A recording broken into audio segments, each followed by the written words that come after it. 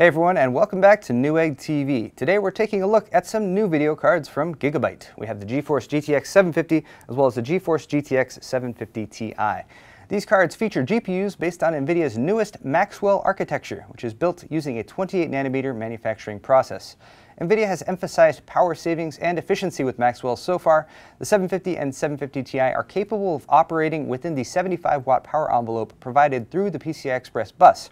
Although some manufacturers, such as Gigabyte, may opt for adding an additional PCI Express graphics power connection for overclocking headroom. The 750 and 750 Ti support NVIDIA's newest technologies, including Shadowplay, which is always-on game recording with low system overhead enabled through NVIDIA's GeForce Experience software. This is very helpful for live streaming with Twitch and YouTube, for example. NVIDIA Shield compatibility allows you to stream your desktop PC games to your Shield handheld device, so you can play anywhere in your home. You also get continued support for NVIDIA technologies like GPU Boost 2.0, TXAA, FXAA, Physics, Adaptive VSync, NVIDIA CUDA technology, and NVIDIA Surround and 3D Vision. Here's a look at the GTX 750 specs from Gigabyte. You have 512 CUDA cores, a base clock of 1059 MHz, and a boost clock of 1137 MHz. You get 1 GB of GDDR5 memory on a 128-bit bus. That gives you a memory speed of 5.0 gigabits per second. You do have one 6-pin power connector from the Gigabyte card here, a TDP of 55 watts, and then 2 dual-link DVI outs, as well as 2 HDMI outs on that PCI Express Gen 3 bus interface. The Gigabyte WindForce GTX 750 Ti gives you 640 CUDA cores, a base clock of 1033 MHz, a boost clock of 1111 MHz. You get 2 gigs of GDDR5 memory on a 128-bit bus, 5.4 gigabits per second memory speed, one 6-pin power connector required for this card, although it does maintain a TDP of 60 watts. And then for outputs, you get 2 dual-link DVIs, 2 HDMIs, and then finally that bus interface of PCI Express Gen 3.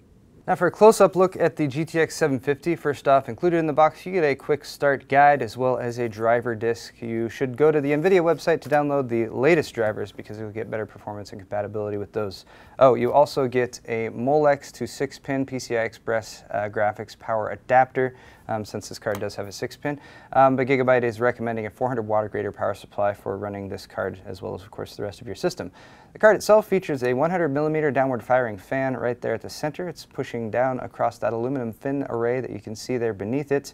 Apart from that, you have a black plastic shroud here, which does extend a bit beyond the card's PCB. If you're measuring from the bracket here, it's a little bit shy of 7 inches long, which should fit in most cases that are out there, but bear that in mind since size is a consideration when you're installing a graphics card.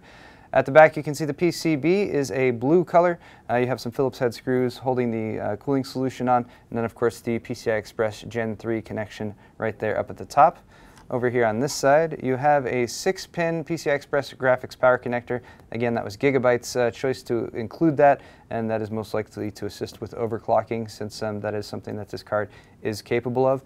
And lastly, here at the back, we have your video outs. So first off, a couple HDMI ports, and you can see on the box here behind us that is for connecting 4K monitor at 60 Hertz, which is pretty impressive. I should say hertz, not megahertz. Also, you get 2 dual-link DVI connection points right there. Bear in mind that the top one here is digital only. If you are using a DVI to VGA adapter, you'll want to use that bottom one right there. And here's a closer look at the 750 Ti. Again, for box contents, pretty much the same as the 750. Quick start guide, driver disk, as well as that Molex to 6-pin power adapter. This card does feature the WindForce branded cooler from Gigabyte, so you might have seen some of the WindForce cooling cards with some of the previous series, 600 series for example.